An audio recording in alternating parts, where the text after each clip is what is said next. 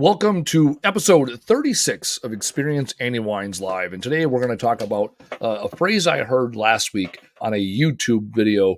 It was the 8 phrases to live your life. I love taking in that content.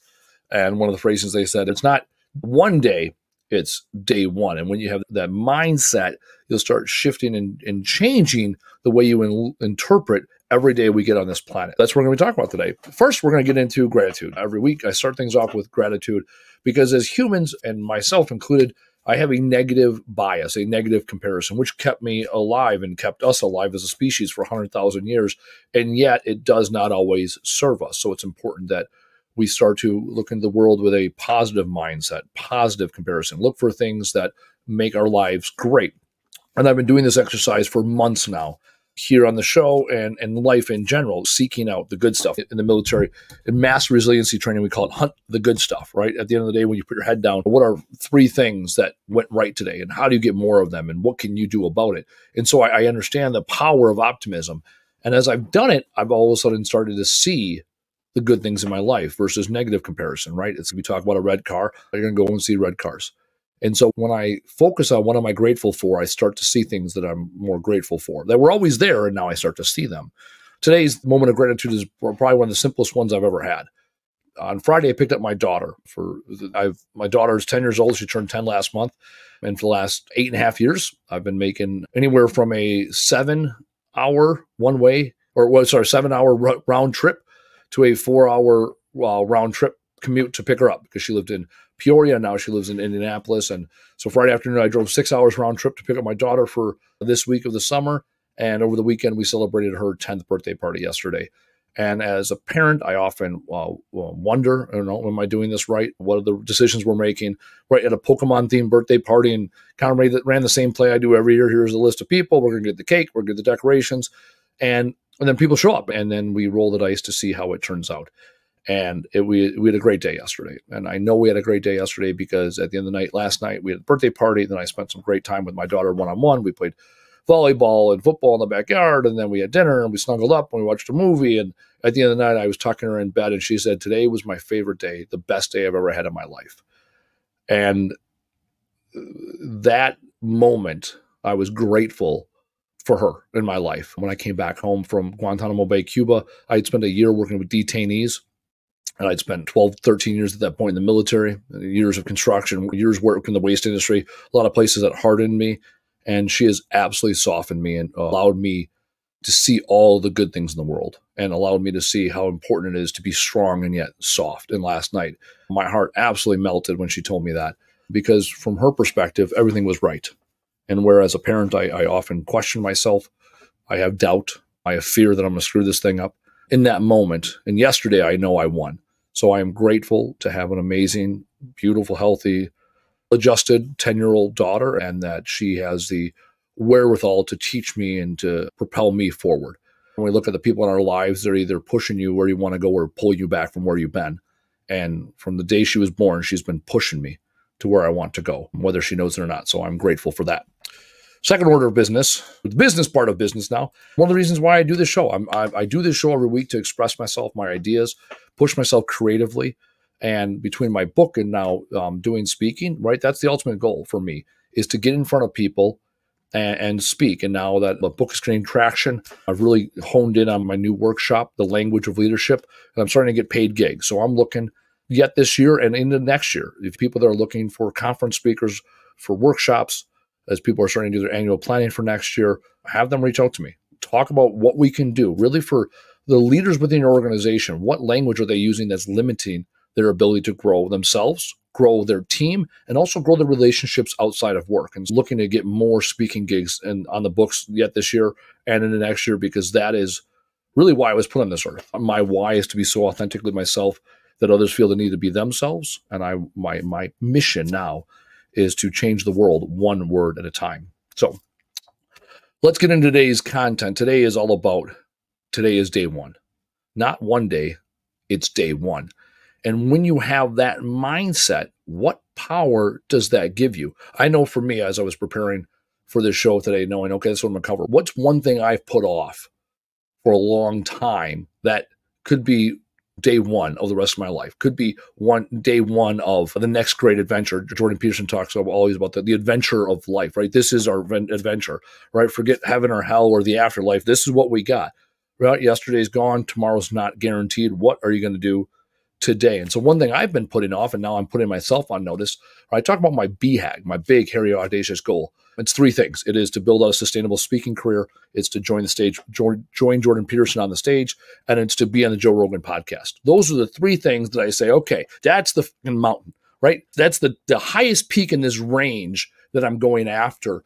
And one thing I haven't done is I haven't sent Joe Rogan a copy of my book, or Jordan Peterson for that matter. I thought about it. I Googled it. I got the P.O. box number, and I haven't taken my happy ass downstairs to grab a book, put in the envelope, slap an address on it, and go to the post office. I haven't. I have not done that yet. So I have not taken a step to get me closer to that thing that I so greatly desire, that thing that I say is the most important thing. And I've yet to take one of the many steps I can take.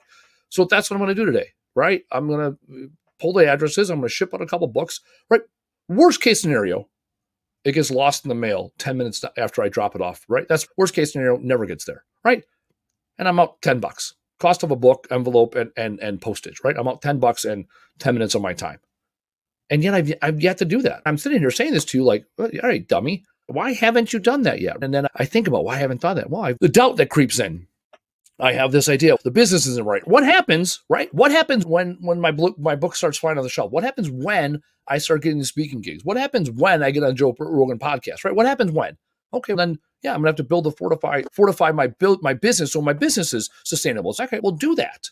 It's better to be prepared for an opportunity and never get one than it is to not be prepared and have one come across your desk. Les Brown talks about that at length, and many other motivational speakers have. And Les Brown's, that's my guy. That's my jam. He's the first person in the room. Yep, that's the guy. And so I've let this, okay, I get on Joe Rogan and my book blows up, and then I'm going to be touring the world speaking, and I'm never going to have time to run my business. It's okay, let's go after that, right? I've given myself these reasons why I haven't done it yet, or, I need a little bit more material, or I need more episodes, or no, fuck that. Take that first step. Fail early, fail often, right? Fail. First attempt in learning. That's it. Last week, 2 weeks ago, whatever, I talked about the plateau people versus the mountain people. Right, we have an episode coming up here in a couple, maybe next week or the following, where we're going to talk about your battle cry, right? What do you say when the chips are down? I sit here every week for 36 some odd weeks talking about doing the fucking thing, and yet I'm sitting back here with this mindset that, oh yeah, one day I'll get to it. Yep, yeah. When the things line up, I'll do it. Okay, the timing's not right. I struggle with all these things, and that's one of the things I want to let everybody else here know is when I get on my pulpit and I stand here and I bang my fist and I say, this is the way you got to live your life, and this is the righteous way, and I'm on the mountain of right, I'm speaking to me as much as I'm speaking to you.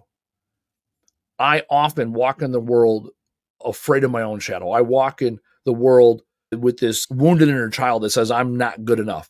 I haven't done the work. I haven't put in the effort. I haven't earned it yet. That I carry that with me every day, right? That's the wolf inside of me that is weak. And occasionally I feed that wolf.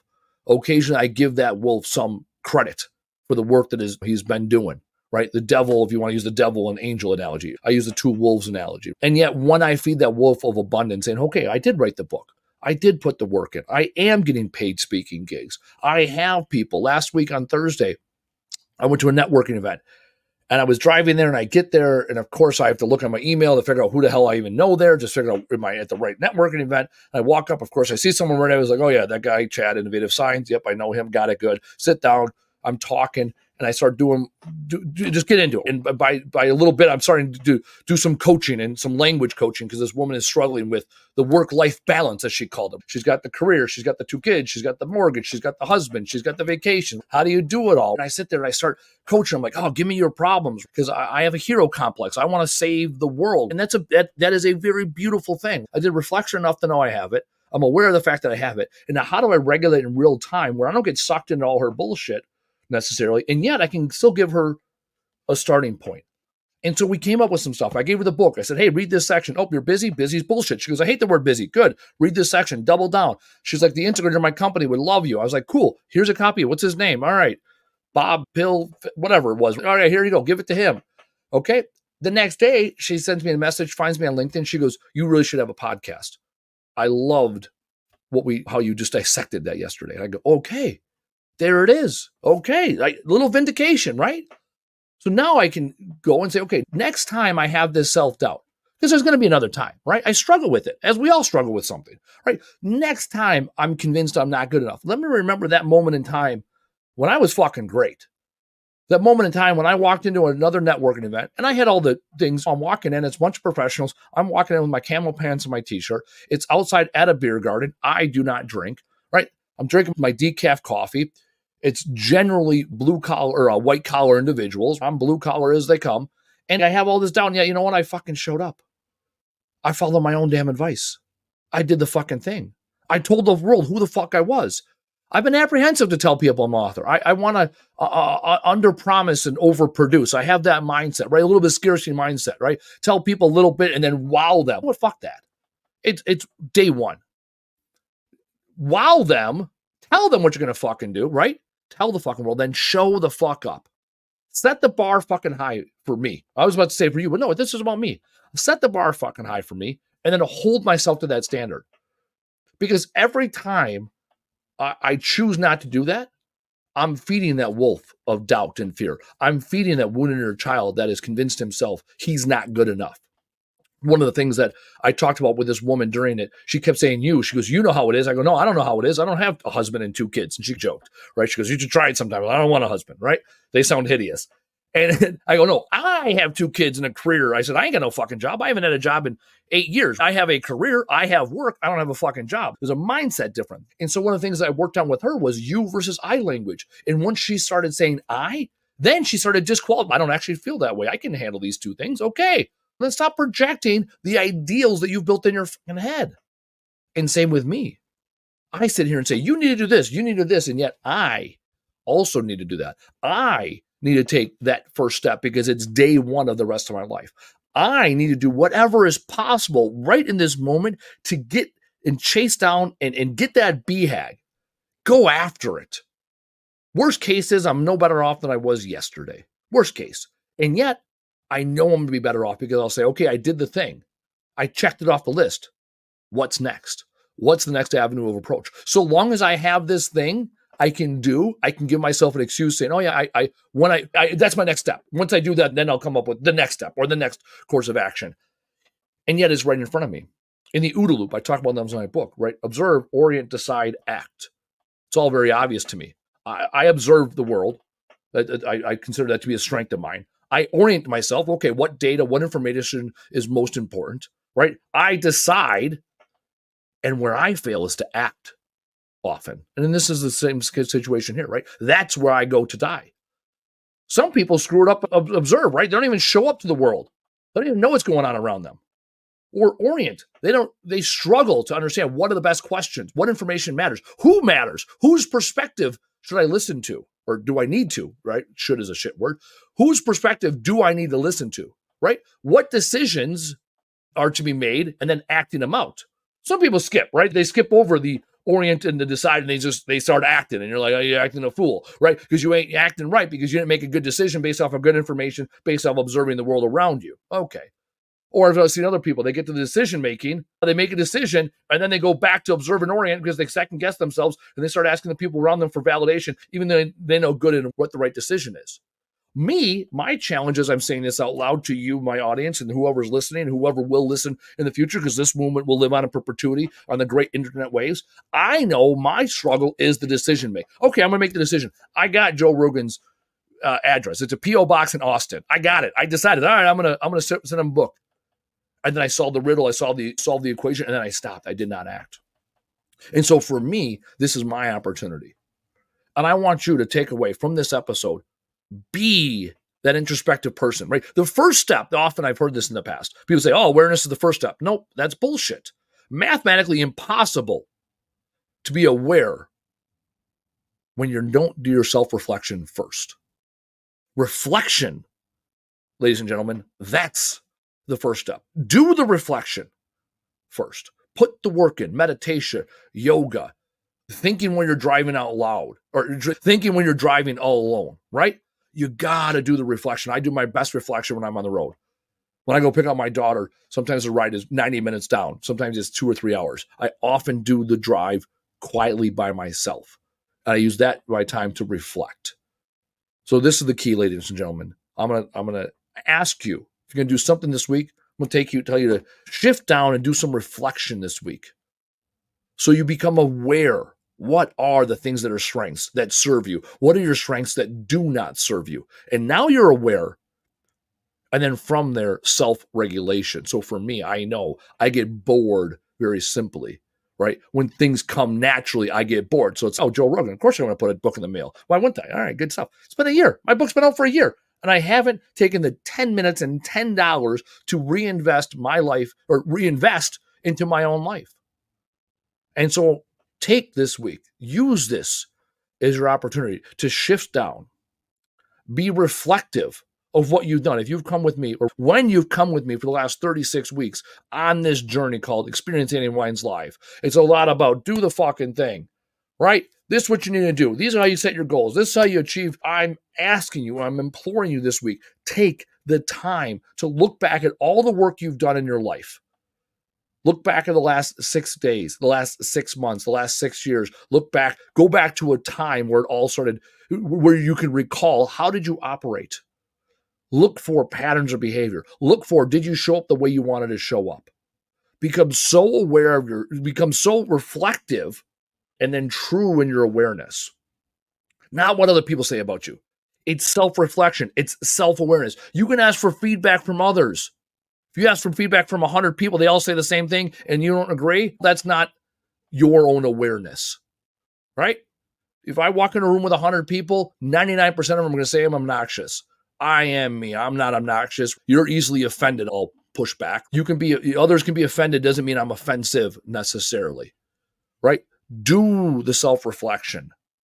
Become self-aware. And then next week, we're going to talk about your battle cries. And once you get that, what battle cry do you need to tell yourself to get from that self-aware to self-regulate? So in real time, you can adapt and adjust to the world around you. Because today, ladies and gentlemen, like every day, is day one. Do the fucking thing. Tell the fucking world. Show the fuck up. And we'll see you next week.